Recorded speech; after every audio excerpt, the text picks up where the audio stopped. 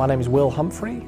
I studied English literature at Exeter from 2002 to 2005, and my current position is planner at Anomaly London.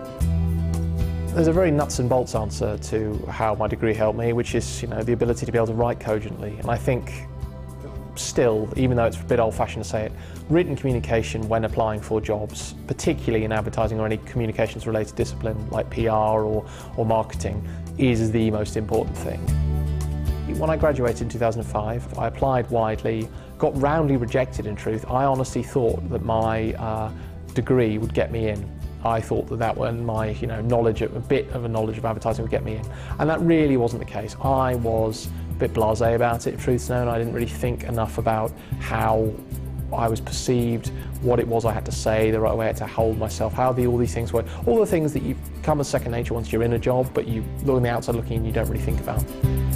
So I worked at home in various jobs to come to London to do work experience at a few agencies, and I managed to get those positions by basically harassing HR and sort of trying to find out when they were opening any work experience. Normally it would be great if they were paid, and they were sort of paid but not a lot, so I basically couldn't afford to survive in London on my salary.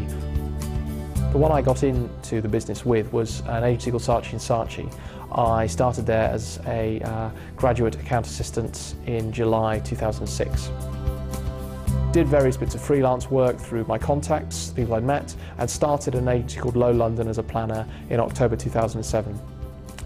Worked there for 2.5 years as a planner on various car brands, so Saab, Chevrolet, Vauxhall Cars and Vauxhall Vans, and also on MTV, also on various bits of new business, just as, in some cases as the lead planner, in other cases as the junior planner, doing sort of slightly straight research. More recently, from sort of October onwards, I've been working at an agency called Anomaly. And Anomaly are an advertising marketing agency that essentially, they produce ads, but they also produce more than that. So they will do press public relations, they will come up with new products. I mean, one of the things we've done is help launch the New York Cosmos in New York, the football team, and we've taken a stake in them, so our business success is linked to that. And that's fascinating, and for me that's sort of the future of where advertising and marketing is heading. When I applied for Saatchi & Saatchi, there were 1,500 students for 6 to 8 places. So really you have to stand out in some way, whether that's having a broader presence, either social media or some method of pointing to how you think, particularly in planning, because planning is all about being able to showcase your opinions in an interesting and engaging way.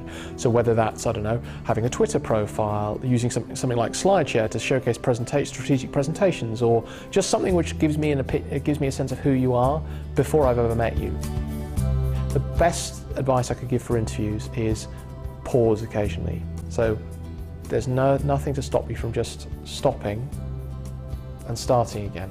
That makes people think that you're thinking about what to say next, but doesn't make people think you're stalling or not sure what to say.